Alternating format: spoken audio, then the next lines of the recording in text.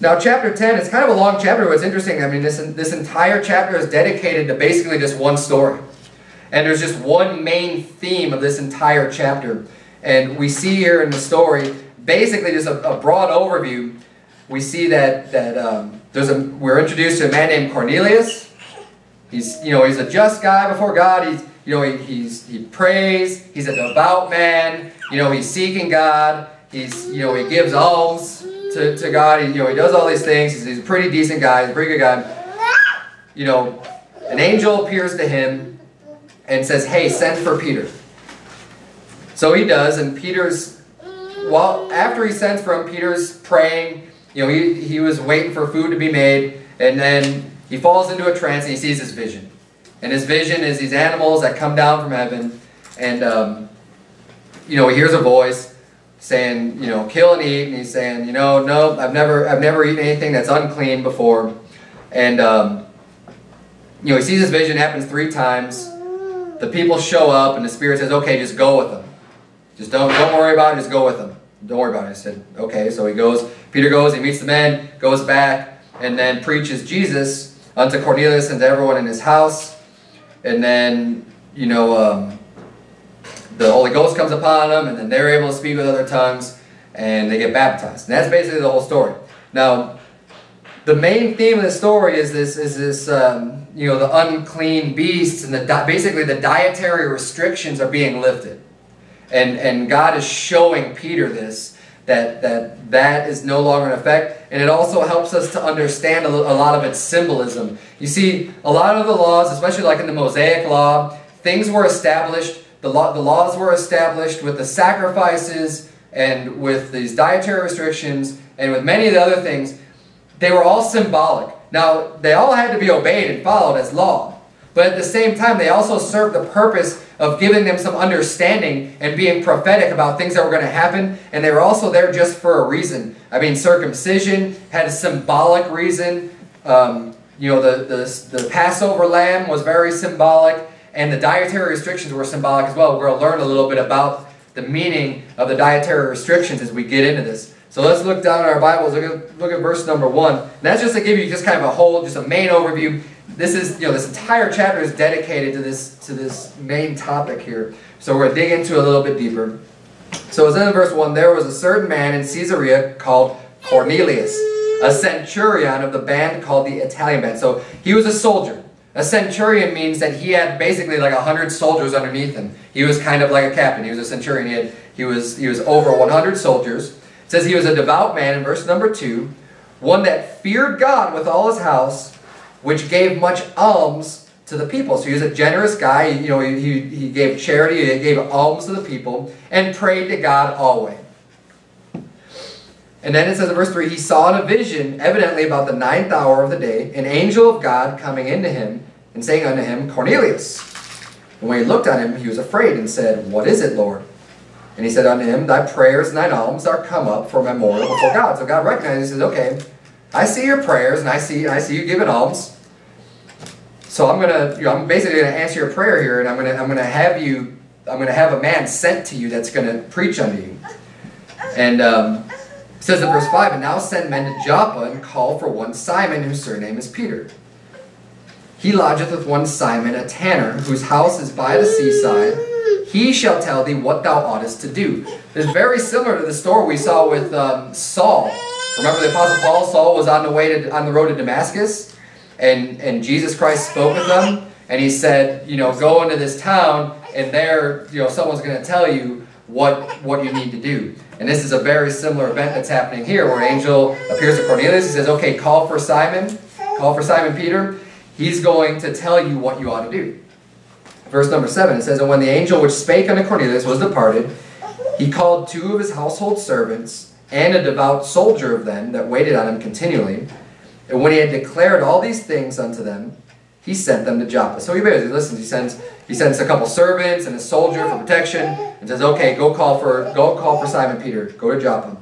And then in verse 9 here, we're going to see it from Peter's perspective. "On the morrow, as they went on their journey and drew nigh unto the city, Peter went up upon the housetop to pray about the 6th hour." So Peter goes up. He's going off to get by himself to go pray unto God. It says in verse 10, and he became very hungry and would have eaten, but while they made ready, he fell into a trance. So Peter's pretty hungry. And it says here he wanted to eat. He basically was ready to eat. But, whoever was cooking the food was slacking off, and they was taking a really long time. Hopefully he got a really good meal out of it because he waited so long. But he was waiting, so he wanted to eat, but while he's waiting, he's praying, and he says, the Bible says he falls into a trance. Okay? So, and then he sees this vision. So he's probably pretty hungry. Normally, in order to fall into a trance, you got to be, I'm thinking you got to be pretty, physically, your state is going to be, he was probably really hungry. He might have been fasting already. It doesn't say specifically, like if he'd been fasting for a while already, and he was just waiting to eat. But he falls into this trance, nonetheless. And he sees this vision. It says, and saw heaven opened, and a certain vessel descending unto him, as it had been a great sheet, knitted the four corners and let down to the earth. So basically it's like this big hot air balloon, right? There's a sheet knitted the four corners, and there's a bunch of animals in it. It's just floating down to earth, right? So this is the vision that he's seeing. And it says, wherein were all manner of four-footed beasts of the earth, and wild beasts, and creeping things, and fowls of the earth. So he sees all kinds of animals. Four-footed beasts, he sees bugs, insects, creeping things, birds. All kinds of things are in this vessel, basically, that's descending from heaven. It's just floating down the earth. And then he hears a voice in verse 13. It says, and there came a voice to him, rise, Peter, kill and eat.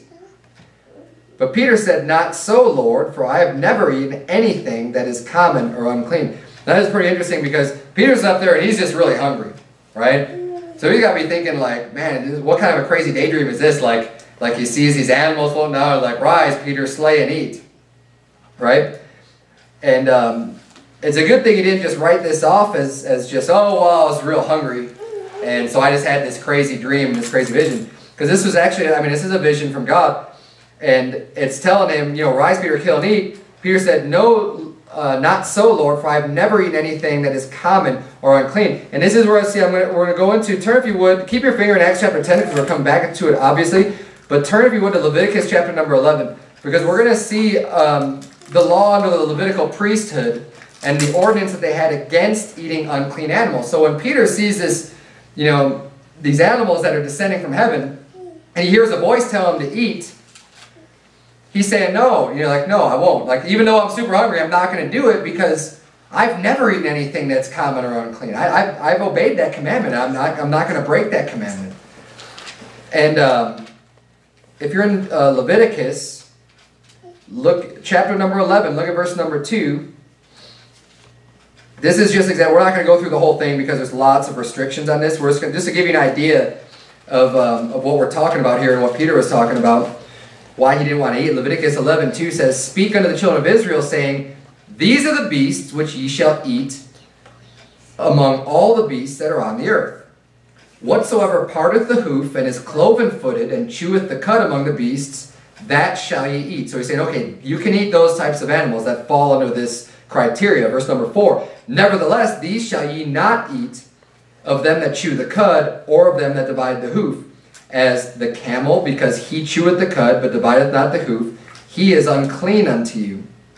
And the coney, because he cheweth the cud, but divideth not the hoof, he is unclean unto you. So now he starts going into, and it goes on and on and on, just kind of explaining, giving all these detailed rules of, well, you can eat this type of animal, not this, and this is why. And these are the things that you look for. These are the traits in the animal that you look at and say, well, this is the type of animal we could eat. Is it, is it cloven-footed? Does it chew the cud? These are the rules that we're using. He gives them plenty of examples and said you can eat, you can't eat camels, you can't eat conies, and this is why. And it goes on with all these different types of creatures explaining this animal's unclean, this is clean, you can eat this is unclean, don't eat that. Now, it's important to note out too that prior to Levitical law, to Levitical priest, the Mosaic law that was given down, these restrictions did not exist. God did not have dietary restrictions.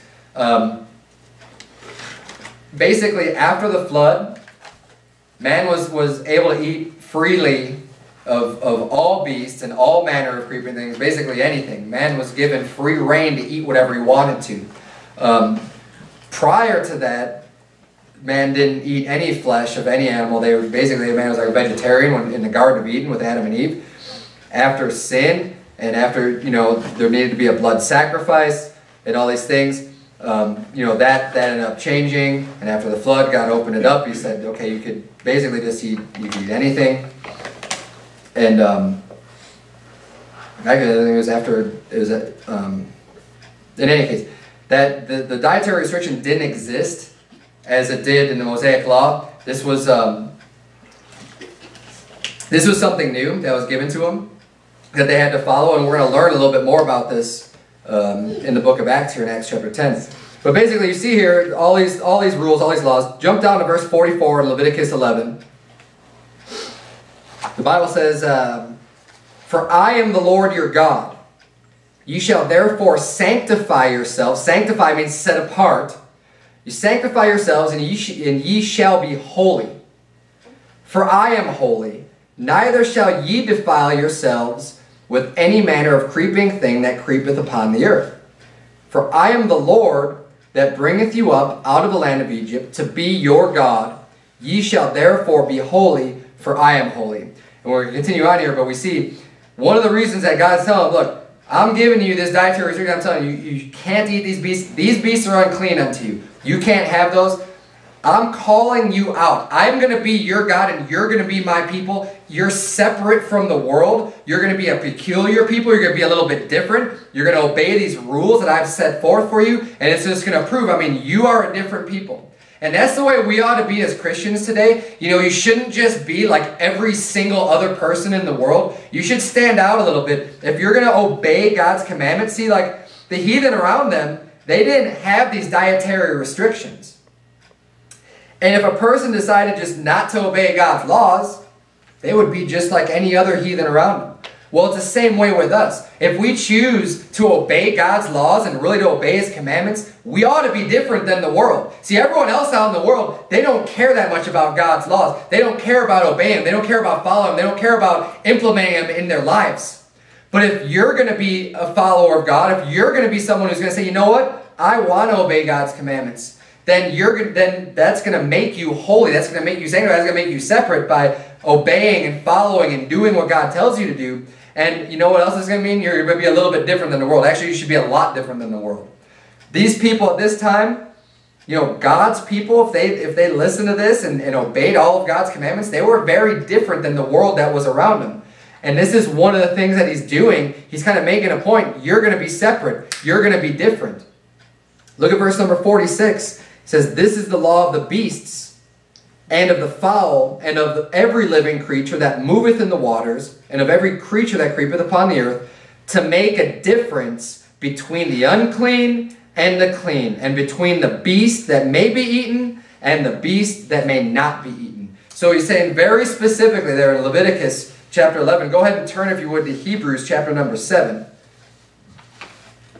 Back in Leviticus, that was the law, and God was doing it specifically because, hey, He said, I want to make a difference between the clean and the unclean. He's drawing a line, He's drawing a dividing line saying, this is clean, this is not clean. And of course,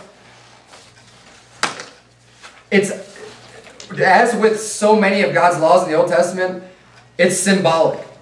Okay, now if there was something that was absolutely, truly like unclean about some of those animals, then He wouldn't have lifted the dietary restriction later of like, well, now you can eat it. And He would have had that restriction beforehand. If there was something just inherently like just unclean about what He was doing there.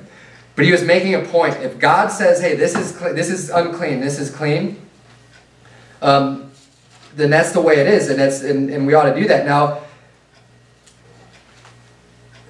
a lot of these animals you probably wouldn't eat anyways. There's no law against it, but you still might look at them and be like, man, that's not clean, right? Like, I know a lot of people, and I do too, I'll eat shrimp, but shrimp is not a very clean animal to eat. They're a bottom feeder, they eat a lot of junk that's on the bottom, but, thank God we're not under the Mosaic Law anymore as far as that dietary restriction goes, because a lot of people like shrimp. It tastes good. But that was one of the things, that people can eat today. And, God's lifted that. We're going to see here in Hebrews chapter 7, that's where you are. Look at verse number 11. He explains, if therefore perfection were by the Levitical priesthood, for under it the people received the law, what further need was there that another priest should rise after the order of Melchizedek, and not be called after the order of Aaron? For the priesthood being changed, there is made of necessity a change also of the law. And turn to Hebrews chapter 9 if you would. So he's explaining here that with Jesus Christ there's a change of the law, because he changed the priesthood. With the Mosaic law, the children of Levi were the ones who were the priests. They were the ones that were doing the service of God in the tabernacle of witness. They were the ones that had the responsibility, and specifically the sons of Aaron were the priests, and that were carrying out the priesthood jobs. But when Jesus Christ came, he was a priest after the order of Melchizedek. He was not of the sons of Levi. He came from the tribe of Judah. And because the priesthood is kind of changing, he's saying, look, there's also going to be a change in the law here. And we go on, and Hebrews is a very good explanation. If you want to understand a lot of differences between the Old Testament and the New Testament, read the book of Hebrews. The book of Hebrews was preached and written unto people who were of that Jewish descent, that were Hebrews by, physically. They were physically born of Abraham, and they were given the laws of God. And the Apostle Paul writes this to help them to understand what the New Testament is versus the Old Testament, and help them know the differences in what was changed and what was made different. Look at verse number 1 of Hebrews chapter 9. It says, "Then verily the first covenant had also ordinances of divine service and a worldly sanctuary. For there was a tabernacle made, the first wherein was the candlestick and the table and the showbread, which is called the sanctuary." So he just kind of goes on and explains the tabernacle and explains what they had, that there was a worldly sanctuary. There was a physical sanctuary that was here, that was, a lot of the ordinances had to do with that worldly sanctuary under that first covenant. Jump down to verse number 8.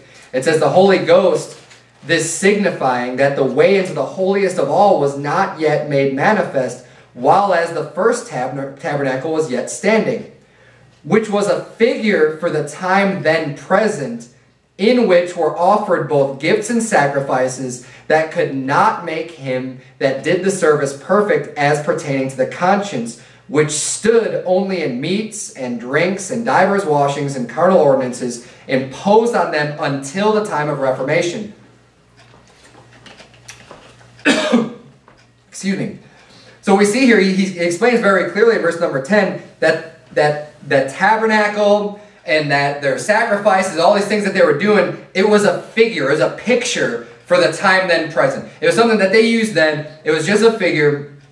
He said they offered gifts and sacrifices, and he said they couldn't make them that did the service are perfect. The blood of bulls and goats, that couldn't wash away their sins. It was something that they were supposed to do as part of the law. But it was all these pictures, all symbolic of what was to come. It was symbolic of Jesus Christ that was going to come and take away the sins of the whole world. And there was lots of symbolism in the meats and the drinks, the divers washings, the carnal ordinances. These things all provided a way to learn greater truths and to learn other things and to learn prophecy and things that were going to come. And it says these were imposed on them until the time of Reformation. So these things only lasted, especially these things that were listed here in this sentence in verse 10. Meats, drinks, divers washings, and carnal ordinances. Those were the things that were imposed until the time of Reformation. It doesn't include the entire law. It includes these specific things that were, that had to do with the service in the tabernacle and the offering of sacrifices that were until the time of Reformation, when the Levitical priesthood was reformed and changed to the order under the order of Melchizedek. Now turn, if you would, to Romans chapter 14. We get a little bit more insight on this. Thank you.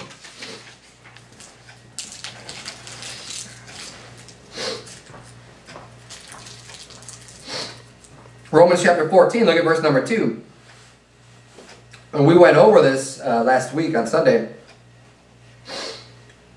about judging people. It says in verse 2, "For one believeth that he may eat all things, another who is weak eateth herbs. Let not him that eateth despise him that eateth not, and let not him which eateth not judge him that eateth, for God hath received him. So he's saying here that the person who eats all things, they're free to eat all things, they're not weak. The person who thinks that they can only eat herbs, they're the ones that are weak. But he's opened it up. And basically he's telling us, don't despise either person, whether they eat or don't eat. Now jump down to verse number 13. It says, let us not therefore judge one another any more, but judge this rather, that no man put a stumbling block or an occasion to fall in his brother's way. I know and am persuaded by the Lord Jesus, this is important here, that there is nothing unclean of itself. So just in and of itself, there's nothing unclean is what he's saying. But to him that esteemeth anything to be unclean, to him it is unclean. So he's saying, if you, and this is important to understand, this isn't what the sermon's about tonight, but if you think something's a sin, even if something is not a sin, right? Like in this example, there's someone who is basically a vegetarian, they only eat herbs. If that person thinks it's a sin to eat meat, if they think that that's wrong by God, and then they go and eat meat, that person is sinning. That is sin to them. That is unclean to them. Even though eating meat is not a sin. We know that it's not a sin. If you think something's wrong and then you do it anyways, that's a sin. That is unclean to you. The Bible says, so it doesn't even matter if it truly is or isn't. If you think it is, I mean, just that thought in your heart of, knowing that you're doing something and doing something that you believe is wrong, that's a sin. God doesn't like to see that. That's a bad attitude to have, that you're going to go and do something that you think is wrong anyways, and you're just going to do it. But it's important to know that is a sin. To him it is unclean. Look at verse number 15. It says, but if thy brother be grieved with thy meat, now walkest thou not charitably. Destroy not him with thy meat for whom Christ died. Let not then your good be evil spoken of. For the kingdom of God is not in meat and drink, but righteousness and peace and joy in the Holy Ghost. So he's saying, okay, but look, if someone's got a real serious problem with that, there's no reason why you have to just basically put it in their face and use that as just a stumbling block for them. Show some charity. Where they said if someone's really offended by that and you go out and they think it's wrong for you to eat meat and you go out to eat with them, don't order the T-bone steak and just rub it in their face and just be like, I'm going to be eating this thing. He's like, show some charity, show some love for that person. Understand that they're weaker, because there's nothing wrong with it, but you don't need to be flaunting it in front of them and just doing it in front of them. But the Bible says the kingdom of God is not in meat and drink, and it's important here that he says, because he said in verse 14, nothing is unclean of itself. But see, those animals weren't unclean of themselves, but when God said they were unclean and said not to eat them, they are unclean, and you're not allowed to eat them. Okay, and that's why Peter said, Lord, nothing unclean or common has ever come into my mouth. He said, I've never eaten anything common or unclean. He knew that law. He knew that was in place. And he said, look, I'm not going to eat that. Even though I'm super hungry, I'm waiting for people to make me food. I'm not going to eat that food. Because, I know the law. I'm not going to do that. But in the New Testament here we see it. And we went to a couple of New Testament scriptures just to kind of prove that, in addition to this vision that Peter saw, it has been done away. That's why we went to Hebrews. That's why we went to Romans 14. Turn back to Acts chapter 10 if you would. We went back to that just to kind of show you that, look, this has been lifted. This has been removed. And this is kind of a major event for Peter. This is where he learns that this is no longer in effect. Because we left off at verse number 14 where Peter said, not so, Lord, for I have never eaten anything that is common or unclean. And verse 15 says, and the voice spake unto him again the second time, what God hath cleansed, that call not thou common. And it says this was done thrice. So basically the same exact thing happens 3 times. He sees the animals coming down, says, arise, Peter, kill and eat. And, he gives the same answer, and God says, what God has cleansed, that call not thou common. And so 3 times this happens. Now Peter doesn't quite get it right away. Right? It says, now while Peter doubted in himself what this vision which he had seen should mean, Behold, the men which were sent from Cornelius had made inquiry for Simon's house, and stood before the gate, and called and asked whether Simon, which was surnamed Peter, were lodged there. While Peter thought on the vision, the Spirit said unto him, Behold, 3 men seek thee. Arise therefore, and get thee down, and go with them, doubting nothing, for I have sent them.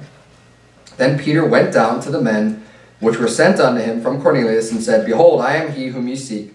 What is the cause wherefore ye are come?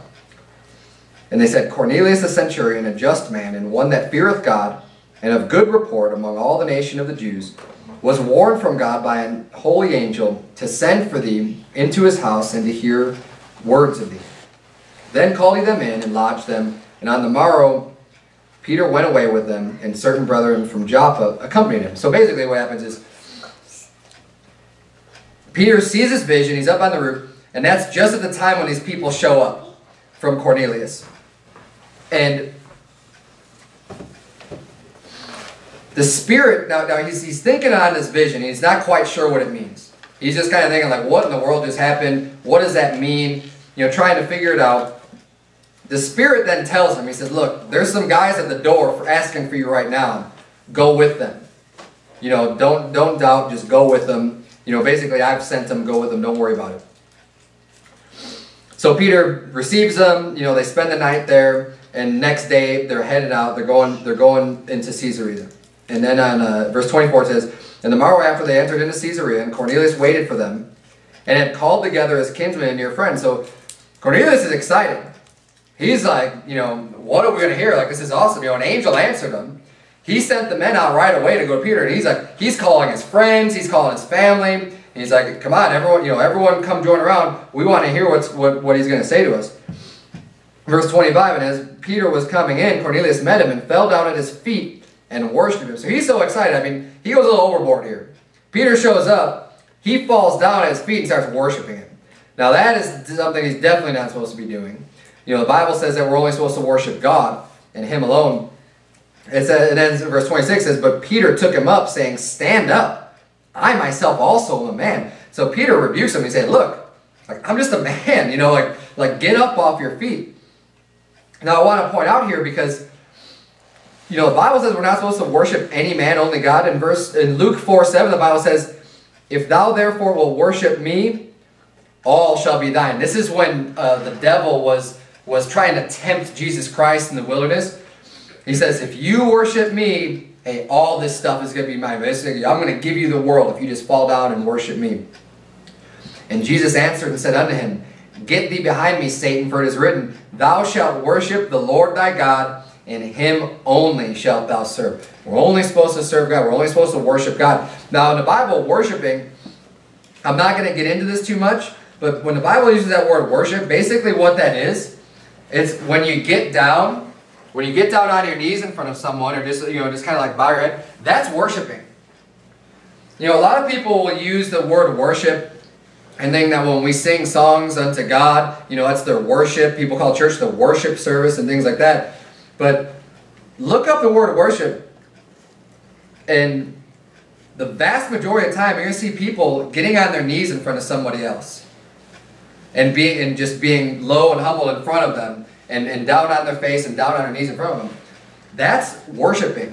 Okay, so when you have like these idols that are set up in the Catholic Church or in other places, and I mean, it doesn't matter where it is. When you have these statues that are built up, and you have people that come down and they kneel, and maybe they say a prayer or whatever they do, and they get down on their knees and they put down their face, hey, they're worshiping that idol. They're worshiping a graven image. That is something you're not supposed to do. You say, oh, well, I'm praying unto God as I kneel down for us. No, you're worshiping that idol.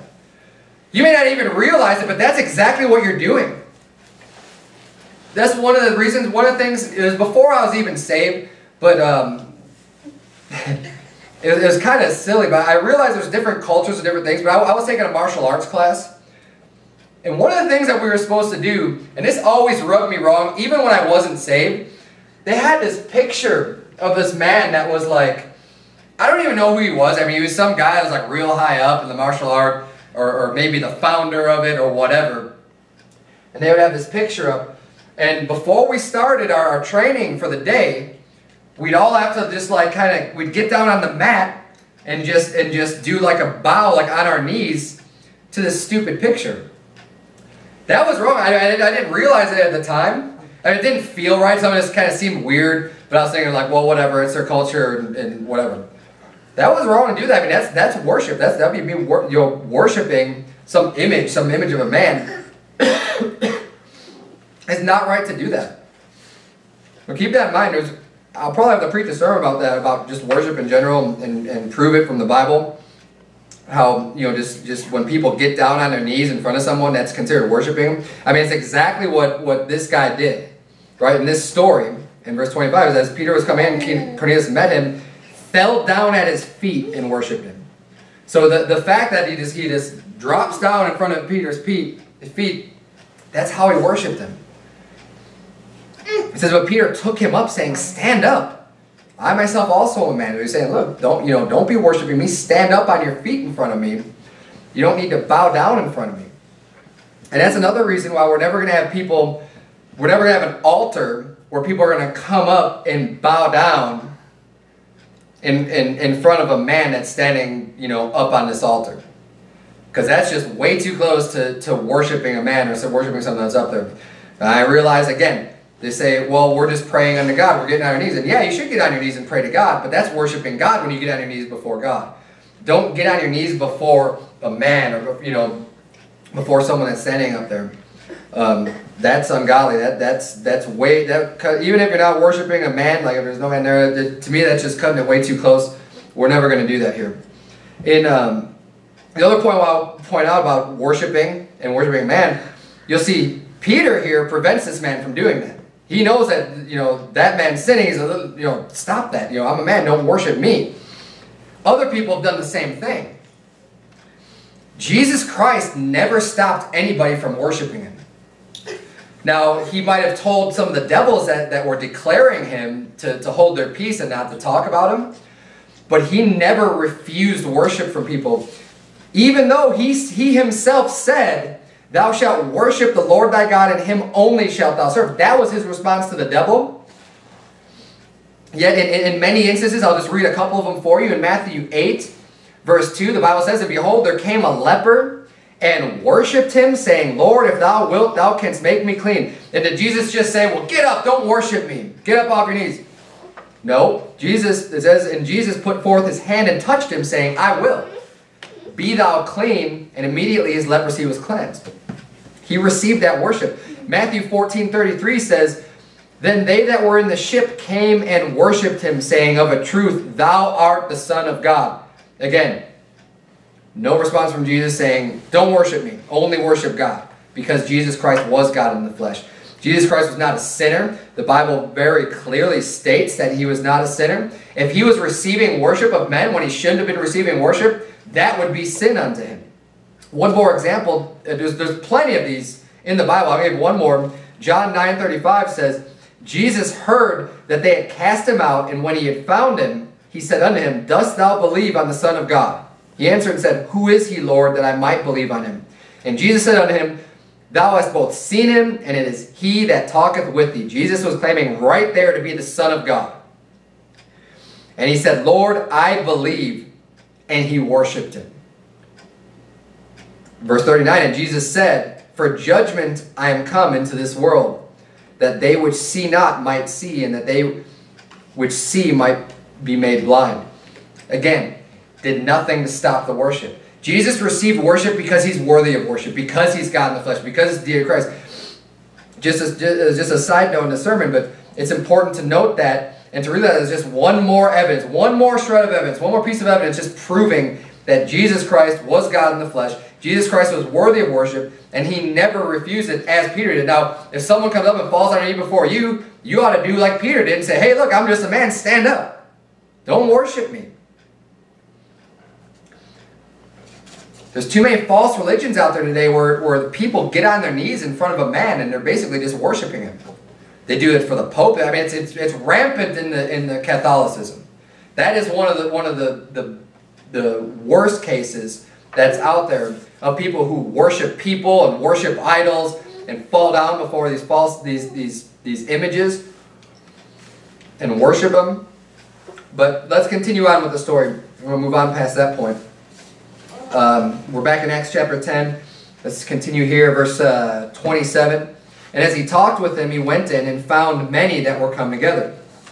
And he said unto them, Ye know how that it is an unlawful thing for a man that is a Jew to keep company or come unto one of another nation. But God hath showed me that I should not call any man common or unclean. So first of all, here's kind of where he's putting it together and he gets it. Or he's at least stating it, that he understands what was going on now with his vision. The first thing I want to point out, though, is that he says, ye know, talking to Cornelius and his people, the Gentiles that were gathered together there, ye know how that is an unlawful thing for a man that is a Jew to keep company or come unto one of another nation. Now, that law, that is not God's law.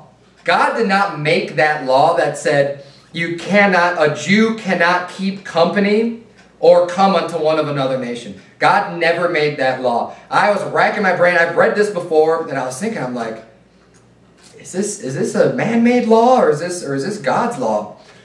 Because when they say words just like unlawful, it's not necessarily clear. So I'm thinking, and I was looking back, I'm like, there is nothing in God's law, there's nothing in the Old Testament that said that if you were a Jew, you cannot keep company with someone from another nation. In fact, many people were made Jews. Many people from other nations became Jews. They would move and they would dwell there. And the Bible says that there's one law for the people of the land, that whether they're a stranger or not, that there was one law that was to apply for all of them. Now, there was a few things that they were restricted from doing, depending on where they were coming from, which nation they were from. There was restrictions on them becoming part of the priesthood. There was restrictions on them eating of some of the holy things that were offered, by the priest. And there were things that they had to do, being circumcised in order to receive the Passover and things like that. But they were still accepted into the nation, and they became a Jew. They became just like anyone else, as someone from another nation. So this physical seed, it didn't matter. But we see at this time that there was a law that was implemented, and because Peter was saying that it was unlawful for him to go, for being a Jew, to keep company or come unto one of another nation. This was just a man-made law. And this is something that's kind of indicative of the false prophet Jews in that time, because what had happened is they got this superiority complex, as has happened throughout history with many groups of people. They think that their race is superior. They think that, they've kind of got a little bit of a proud attitude, thinking that, well, we're God's chosen people. And they twisted it into thinking that because they were physically Abraham's seed, that somehow they were above other people, that they were better than other people, and a lot of them thought that was their ticket into heaven because they were physically descended from Abraham. When the Bible says God is able of these stones to raise up seed unto Abraham, that doesn't matter. Your physical descendants, he called people who were physically descended from Abraham children of the devil. He said, you are the children of the devil. You're the children of your father. Your father is the devil. That's what Jesus Christ said unto them. It doesn't matter physically where you're born. That's not where the special blessing comes from, or even being God's people. It comes from faith. That when you believe on Jesus Christ, then you are Abraham's seed. And, again, we can go on and on about that, but we see here that they even made this law where they said, well, yeah, you can't even keep company with foreigners. You can't go unto the Gentiles. It's unlawful for you to do that. And a lot of people, I think they had this mixed up. Even saved people. We'll see later in the book of Acts where Peter's, they get up and they don't eat with the Gentiles. When people come from James, Barnabas is carried away in their dissimulation. We'll go over that when we get into that chapter. But, there's certain things culturally that were, and these certain man-made laws that had an impact on them. I mean, just like false doctrine can have an impact on us today. Things that are preached and taught and just repeated over and over again. We got to fight against these man-made laws and make sure that everything that we believe and everything that we preach and teach is found specifically in the Bible. It's not just some corruption or perversion of God's law. This law that Peter's talking about is not one of God's laws. But I think one of the reasons why God shows him this vision and then just says, hey, go with these people. Don't doubt about it. Just go with them. He's teaching them here, like he says in verse 29, therefore came I unto you, or it says at the end of verse 28, but God hath showed me that I should not call any man common or unclean. So he understands that the vision, when God was showing him that the beasts of the earth, and he's telling him to kill and eat them, and he's saying, not so, because I haven't eaten anything that's common or unclean. What he's really teaching him was a greater truth, that you're not supposed to call any man common or unclean. Just because they weren't of the children of Israel, hey, that restriction, that's null and void. That law is meaningless that they had. There's no reason why you can't go unto and keep company with someone, with a Gentile. There's no reason why you can't eat with them. And what happens also in the New Testament and New Covenant is that, in the Old Testament, God had used his chosen people. He used the tabernacle. He used the Jews to pen down the Bible. That was his chosen nation. That was what he chose to be like, a light shining in the darkness of the world. That was the one nation where the Lord was being worshipped, the Lord was being preached, and he was reaching people. He was using people of that nation to preach his word. He was revealing the oracles of God unto them. And he did that all the way up until the time of Jesus Christ. It was that specific people that he had chosen to be his nation, to be his people, that were going to preach his word. But in the New Testament, that's opened up. It's no longer, he's removed the people that, when Jesus Christ came unto his own, and his own rejected him, his own received him not. He removed that authority, that uniqueness and that specialness that nation had. And he says, they give it unto the nation bearing the fruits thereof. They no longer are that lighthouse. They no longer are that beacon of light in the world. He's opened it up now to other people, and he was using these animals and the dietary restrictions and calling these animals, some animals are unclean, these are clean, you need to keep them separate. Well, that's the same way now. No longer are you in this, keeping your religion in Jerusalem and in Israel. He told them to go out. Now, when Jesus was on this earth, he stayed within that region. He stayed and preached and taught and tried to get people saved within that region. But when he was leaving, when he left, he said, now go out into all the world. No man is common or unclean. Go out and get them saved. Go out, start churches, and go out unto the Gentiles. Go out into the whole world and preach the gospel to every creature, because he's teaching them here, no man is common or unclean. This is part of the change that happened from the Old Testament to the New Testament. And this is a teaching that he taught Peter here. And this is kind of the main theme of this whole story, where it's this vision, and then he goes unto these Gentiles specifically. I mean, Cornelius were, they were in Caesarea. They were not Jews, but we're going to see here that they believed in Jesus Christ.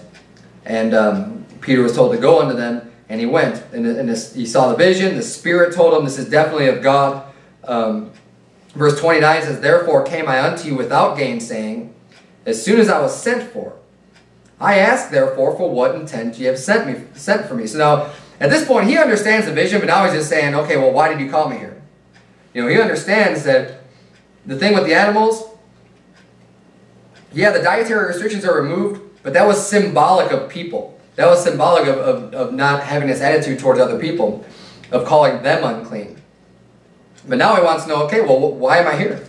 Verse 30, and Cornelius said, 4 days ago, he tells him the story, I was fasting until this hour, and at the 9th hour I prayed in my house, and behold, a man stood before me in bright clothing, and said, Cornelius, thy prayer is heard, and thine alms are hand remembrance in the sight of God. Send therefore to Joppa, and call hither Simon, whose surname is Peter. He is lodged in the house of one Simon a tanner by the seaside, who when he cometh shall speak unto thee. Immediately therefore I sent to thee, and thou hast well done that thou art come. Now therefore are we all here present before God to hear all things that are commanded thee of God. So he's saying, well, I saw a vision telling, where the angel told me to send for you. So he's basically saying, like, I don't know why you're here. You tell me why you're here. Like I did what I was supposed to do. I called for you. Now we're ready to hear. Tell us what God, what God has for us. Tell us what God has commanded you. Verse 34, then Peter opened his mouth and said, of a truth I perceive that God is no respecter of persons. So again, he's understanding this. God's not a respecter of persons. That means that just because of you, who you are, like physically who you are growing up in this world, God doesn't respect that. It doesn't mean anything to God. It doesn't matter who your parents were. It doesn't matter how much money you are. It doesn't matter if you are of Abraham's seed, physically speaking. God's not a respecter of persons. That stuff doesn't matter to him. It says, but in every nation, he that feareth him and worketh righteousness is accepted with him. So he's saying it doesn't matter if you're a Jew or not. And Peter's getting it. He understands. He says, look, now I perceive, now I understand. It doesn't matter where you're from. If you, fear God, you work righteousness, he's going to accept you. Verse 36, the word which God sent unto the children of Israel, preaching peace by Jesus Christ, he is Lord of all. Again, just reiterating, look, Jesus Christ is Lord of all, of everybody. Not just Lord of the Jews, he's Lord of everybody. And that's another thing I don't, it's kind of common, you hear people from another, another nationality, whether it be someone from like Saudi Arabia, or someone literally like from Africa, or somebody from, Native American. They'll say, oh, Christianity, that's a white man's religion. That's just for you. We have our own religion. No, Jesus Christ is Lord of all. Lord of everyone on the whole earth. It doesn't matter where you were born. It doesn't matter what nation you're born. It's not something that's just for the white man. It's for everybody. God is a God of all. And that's what he's saying here too. Look at verse 37. That word I say, ye know, which was published throughout all Judea, and began from Galilee after the baptism which John preached. So he's saying, you know this because this was published throughout all Judea. This was published everywhere. How God anointed Jesus of Nazareth with the Holy Ghost and with power, who went about doing good and healing all that were oppressed of the devil, for God was with him. And we are witnesses of all things which he did, both in the land of the Jews and in Jerusalem, whom they slew and hanged on a tree. So he's telling them here that there's this entire story of Jesus Christ. Not the entire story, but he's telling them what happened, how they witnessed the resurrection of Jesus Christ. They witnessed the things that he did. Him God raised up the third day and showed him openly, not to all the people, but unto witnesses chosen before of God, even to us, who did eat and drink with him after he rose from the dead. And he commanded us to preach unto the people and to testify that it is he which was ordained of God to be the judge of quick and dead. To him give all the prophets witness that through his name whosoever believeth in him shall receive remission of sins. This is a great verse here in verse 43. Because it says, to him give all the prophets witness. So every single prophet, every single book of the Old Testament, all of the prophets preach about Jesus Christ. Every single one. And that's pretty amazing. Because you can look at books and be like, and study it. And I've looked at this before too. So I wonder where this book talks about Jesus. But they all do. I mean, some are a little bit more symbolic than others. But they all, I mean, otherwise this isn't true. I mean, the Bible says, Peter said right here, to him give all the prophets witness, that through his name, whosoever believeth in him shall receive remission of sins. The gospel, believing in Jesus Christ, has been witnessed by every single prophet of God. That's what the Bible's saying right here. From Genesis to Revelation, all the prophets give witness to Jesus Christ. And it says that through his name, whosoever believeth in him shall receive remission of sins. Now we're going to get again into baptism in my last point here with the last few verses, because we see very clearly that whoever believes in him are the ones that receive remission of sins. And that that wording there, that phrase remission of sins, is important because the Pentecostals are going to use that, and that's where they say, well, that's why you get baptism is for the remission of sins. And I went over that a little bit in my sermon on baptism on Sunday, where they'll say that's why you get baptized is for the remission of sins. Well, the Bible's saying right here that whosoever believeth in him shall receive remission of sins. It doesn't say anything about baptism. And we'll go on further here reading this story. It says, while Peter yet spake these words, the Holy Ghost fell on all them which heard the word. And they of the circumcision which believed were astonished, as many as came with Peter, because that on the Gentiles also was poured out the gift of the Holy Ghost. For they heard them speak with tongues and magnify God. Then answered Peter, can any man forbid water that these should not be baptized, which have received the Holy Ghost as well as we? And he commanded them to be baptized in the name of the Lord. Then prayed they him to tarry certain days. Now, someone's got to show these Pentecostals, they got to read their Bible and read Acts chapter number 10, because their entire doctrine just falls on its head in so many places, but so abundantly here. I mean, they believe that baptism is required for salvation, and they also believe that speaking in tongues is evidence that you're saved, right? But you have to be baptized in order to be saved.